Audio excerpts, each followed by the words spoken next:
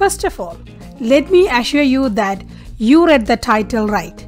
Canada and Denmark now has a land border. I know you are puzzled as to how this is possible. After all, there is an ocean between these two countries, right?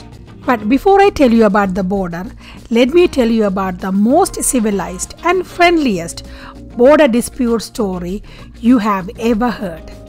It's even have a name. It's called Whisky War.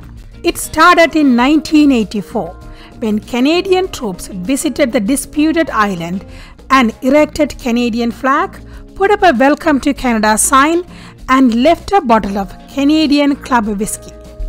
Soon after that, Greenland's minister went to the island and removed all the stuff that Canadian troops left and put up Danish flag and left a bottle of Danish spirit and a sign, Welcome to the Danish Island, in Danish language of course. Since then, both sides have been making regular trips to collect and replace each other's goods.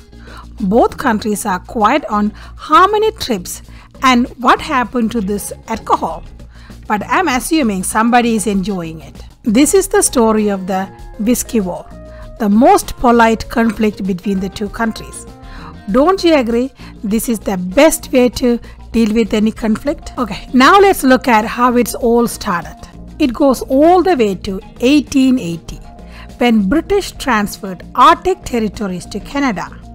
They used the old 16th century map, which didn't have the disputed Hans Island. Hans Island is nothing but a small, barren, uninhabited rock sits in the middle of Kennedy Channel that separates Canada and the autonomous territory of Denmark, Greenland. In 1933, Greenland was declared the rightful owner of Hans Island by the Permanent Court of International Justice.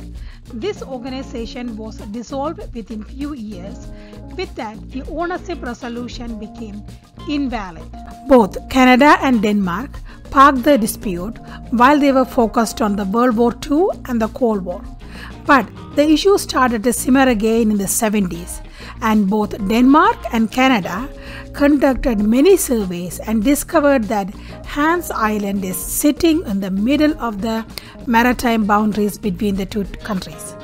The high point of the conflict came in 2005 when the Canadian Minister of Defense, Bill Graham, made a trip to the island and witnessed the planting of the Canadian flag. Denmark took this as a Canadian occupation in Denmark's territory and lodged an official diplomatic protest with Canada. In 2018, Canada and Denmark established a joint task force to determine the boundary between Canada and Greenland, including the fate of Hans Island. On June 14, 2022, Canada and Denmark signed the treaty and ended the dispute.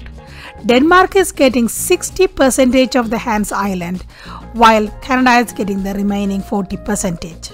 It is a very sensible resolution, but it's very anticlimactic at the same time to end the unique border dispute between the two countries.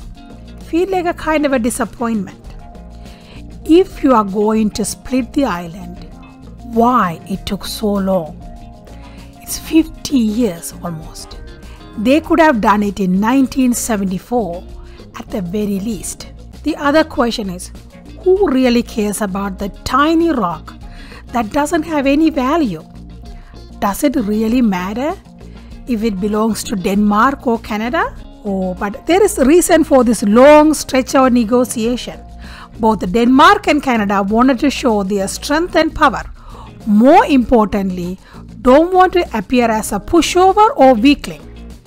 Why, you ask?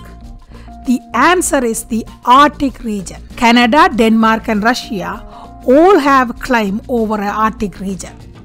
All three countries have submitted a competing claim to a swatch of Arctic Ocean and the North Pole with the United Nations. See, this is why neither Canada nor Denmark wanted to let this one go. It's not the Hans Island, the more important Arctic Ocean, because that has much bigger value. Don't get me wrong, This 1 kilometer long land border on a 1.3 square kilometer rock is significant because it changes Canadian geography in a very big way. For a long time, Canada only shared land border with the United States of America. Last time Canada shared a border with another country was 1949, when Newfoundland was a British territory before becoming Canada's 10th province. Now we have to reprint all the geography books because Canada now shares land border with United States and Denmark. Also, it is the only place in North America where it is possible to cross over into European territories with a single step. Many Canadians won't ever visit this place, as it will cost many thousands of dollars to reach the spot. As far as I know, both the Danish and the Canadians are in favor of the resolution, but it has to be ratified in both parliaments. I don't see any issue with it, but this agreement will mean the end of the Whisky War. June 14th, for the last time, Canadian Foreign Affairs Minister alongside the Danish Foreign Affairs Minister exchanged the liquor. Now Canada shares the land border with United States of America and Denmark. This is a great question for Geography B. Don't you think so? Thank you for watching. See you in my next video, or talk to you in my next video.